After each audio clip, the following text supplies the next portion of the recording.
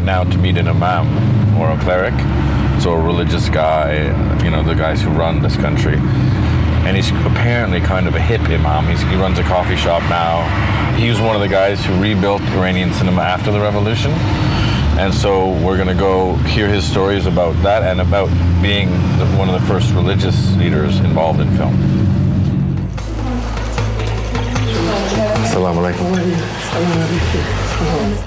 بگید ما حدود 600 تا فیلم کوتاه و بلند توی 22 سال ساختیم و حدود 120 تا سینما یا گرفتیم آتش زده بودن ساختیم و یا خریدیم و یا در واقع سینمای ایران بعد از انقلاب دوره جدیدی رو شروع کرد که پایه اون دوره در همین حوزه اندیشه و هنر اسلامی شکل گرفت.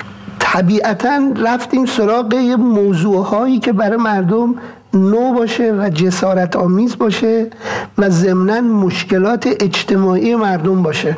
یکی از موضوعاتی که برامون جذاب بود این بود که چرا مردم اینقدر دوست دارن برن امریکا و یه موضوعی تبدیل شد به یه فیلمی به نام آدم برفی. Where are you from? Iran. Iran, yeah. I'm sorry.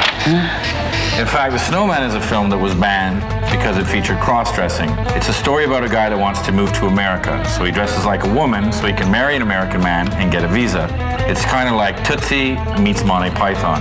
And it was banned and shut down and no one could see it until the Ayatollah Khamenei saw it, laughed and said, hey, this is a great movie. I thought it was funny. It's fine. So they released it and it became the #1 box office success in Iranian history. And this is the cleric that produced it. Okay. Thank you very much, Merci. I guess the Iranian film industry must be doing really well because when we were there were about 10 film sets shooting simultaneously. In fact, when we left the tea house, there was a film shooting in the park right across the way. They're about to crash that bike into that pond.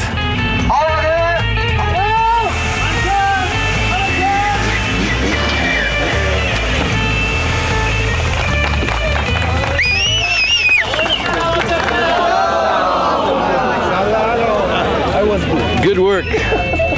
So finally, after going to about 20 film sets, meeting all the producers and all the directors and all the actors, it was time for the big event of the year. It was time for the award ceremony at the film festival. Now, I'd been asked the night before to go accept the award for Guy Maddin, who was going to win Best Experimental Documentary Film for his movie, My Winnipeg. Now, I'm Canadian, Guy's Canadian. We had interviewed him for VBS. So I said, sure, I'll go up and say, on behalf of Guy Maddin, thank you very much. And they said, no. And I said, okay, I'll say, Guy says thanks. And they said, just accept the award. So I twig on to the fact that they want to seem cosmopolitan. So I take the bait and say, great, I'll do it. So we're learning Farsi to accept the award. And we're going to be filmed by 3 national television stations doing so. So we're going to be fraudulent celebrities. So the ceremony finally starts. There's all kinds of filmmakers there. There's government officials. There's the mayor of Tehran. And they're giving out the awards until finally Best Documentary Film comes up. کارگردان فیلم وینیپگ شهر من از کانادا جناب آقای گای مادین رو تشویق بفرمایید لطفاً.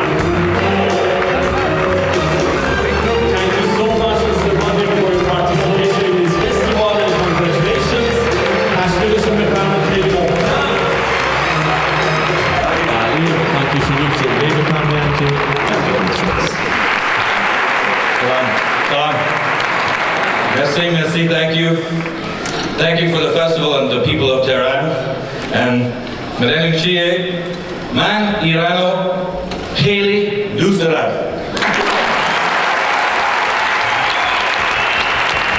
So there's a standing ovation. People are freaking out. The mayor of Tehran comes up and hugs me.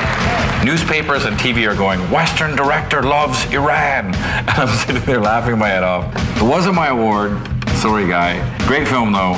That was our last night in Tehran. Pretty much all the stereotypes that we had seen in Western media before going to Iran were dispelled when we went there. We met empowered women, we met progressive clerics, we met beautiful actresses, we met fantastic filmmakers. And these fantastic filmmakers have been showing another side of Iran, a side of Iran that we're now seeing with the dissent.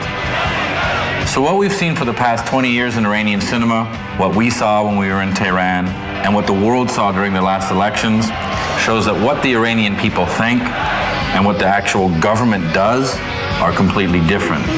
And that hopefully we might be at the cusp of a new Iranian revolution.